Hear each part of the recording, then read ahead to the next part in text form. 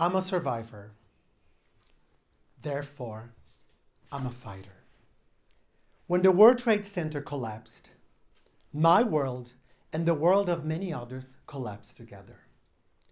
I found myself jobless, hopeless, and lost, which all that led me to fear. Fear, a false evidence appealing real. As far as fear concerns, there are two types of people. Those who conquer it and those who live their life in fear. Fear, the #1 dream killer. After surviving the 9/11, I rebuilt myself like the towers. Taller, better, and stronger like many others New Yorkers did. I made my project go global. As I was living my daily life, in one of my trips, I happened to be in Thailand when the tsunami took place. I had the option to stay or go home. I volunteered myself and offered help to those who were there to entertain me in the first place. Although I didn't speak a word of Thai, I realized that help, love, caring had no barriers, and understanding people in their culture will have a much greater value than a bunch of words. I finally had the answer to what I've been looking for all these years to start my project. So what is this project then? Well, we can all agree that English is the world's lingua franca. Today, there is about 1.75 billion people around the world that speak English. That is equivalent to 20% of the whole world population. And this number is only set to grow. It is estimated by the end of this year, 2020, that 2 billion people will either be learning or speaking English. We are so busy with our daily routine that oftentimes we forget that we are all born with a commodity. Yeah, a language. And very few among us realize what can be done with. I'm using English as an example, but this can be done with any language. This can be replicable with any language because it is through one's language that we understand one's culture. And it is with one's culture that we understand what goes on in one's heart. As the famous proverbs say, learn a language and you get a new soul. Or learn a new language and you avoid a war. There are about 174 million people around the world jobless, out of which 71 million is our future generation, the youngsters. 264 people around the world are suffering from depression, mainly related to work. But let it not be forgotten that there are 970 million people around the world trying to make their life a better place to be.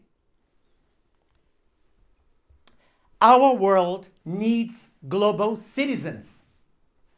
And I'm not talking about Instagrammer, selfie time. No, I'm talking about global citizens. They are creative, proactive, flexible, and dedicated. Global citizens that take an active part in this emerging world community.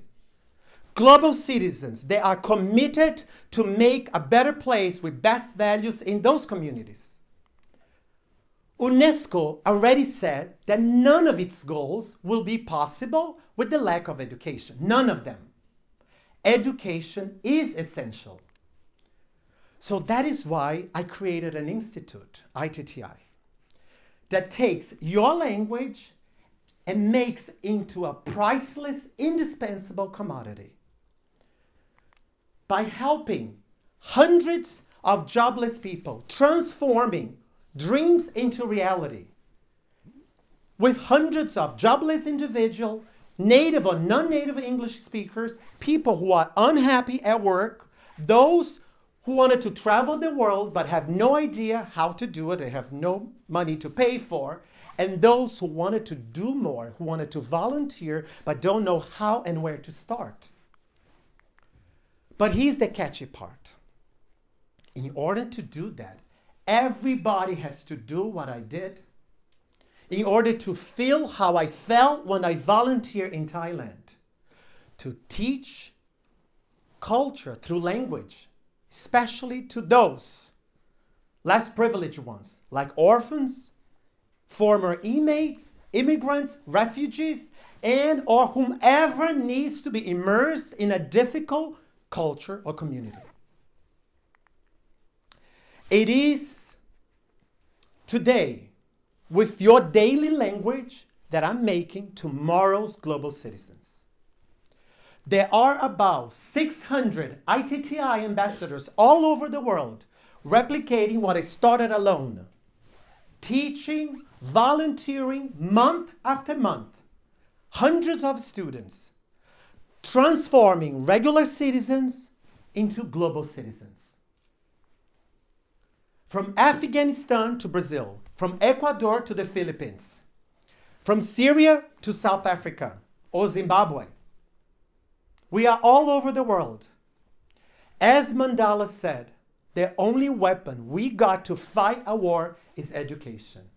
And as I said, if you want to be understood by someone, speak her language. Although artificial intelligence, augmented reality, and virtual reality, technology overall, is redefining how we learn a new language today, there is absolutely nothing that can replace human skills. And that is why I'm putting together meaning through culture with real-world classroom experience. I understand that volunteer can give us the skill set that we need.